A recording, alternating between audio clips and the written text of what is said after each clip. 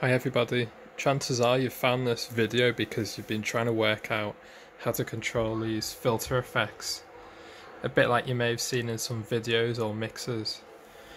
By default, the mixer comes up in the standard filter setting, which is your typical Traktor filter. Obviously in the new series you can change these to things like dotted delay, gated timer and stuff like that. But I had a lot of questions saying, how do you have individual effects for each track? And I'm going to show you how to do that. So let's just say I pick the dotted delay, which happens to be number 1 for me.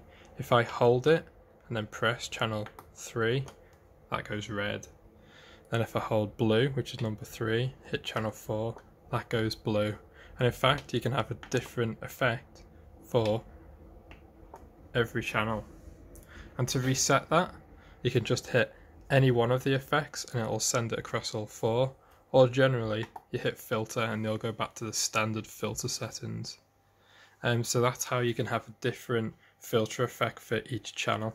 It's really good, really handy, and even though these are quite cool, it just means that you've got much more freedom and creativity when it comes to mixing.